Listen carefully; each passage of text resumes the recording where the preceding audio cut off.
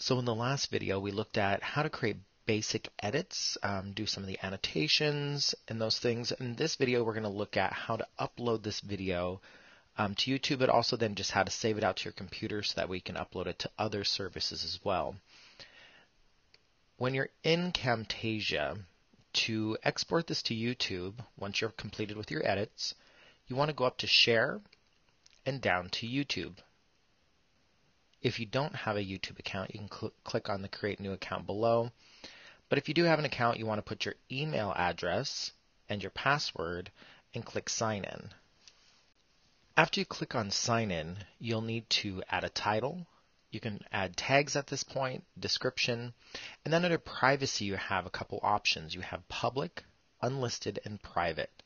Public, it'll show up in your video section of your channel at YouTube, so anybody will be able to see the video, watch the video.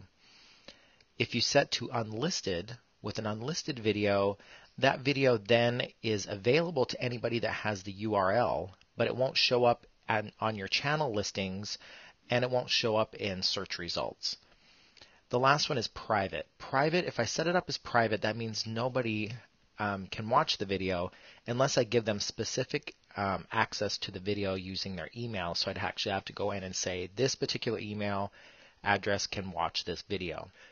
For most of the videos that I create, I actually publish them as unlisted, and then I'll go check on them, and if I want one to be public, I can always change that at YouTube. So I'm going to go ahead and keep the title the same. I'm not going to worry about filling out anything else, and I'm going to go ahead and keep the privacy as unlisted and click on Share. So we're going to go ahead and pause and let the processing happen and return here when it's completed. When the export and upload completes, you should get a dialog box that gives you the video URL. So you can click on Launch URL to actually go to the video online. You can copy this, or it also gives you the embed code. So I'm going to go ahead and click on Launch URL. At YouTube, we now see that we have a message that the video is being processed. Underneath that, it says this video is unlisted. Only those with a link can see it. So the video is being processed. It will take a couple minutes for it to be available at YouTube. And so you want to kind of make sure that you're not creating a video that you need to display immediately. Allow a little bit of time for it to process at YouTube. Then you should be able to utilize the video. So we're going to go ahead and close out of the dialog box. Another thing that some people will do is actually export the video to their local computer. So we can go up to Share, and let's go down to Export. Under Export, we just have very basic settings. We can actually look at smaller file size, higher quality. It saves it out as a .mp4 file, and then we have an export option. If you want to have additional options, you want to go down to Share and Advanced Export.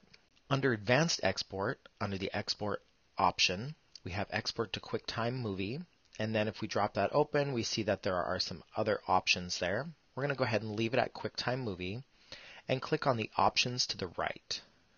So some of those settings are, if we click on Settings, we can look at the quality.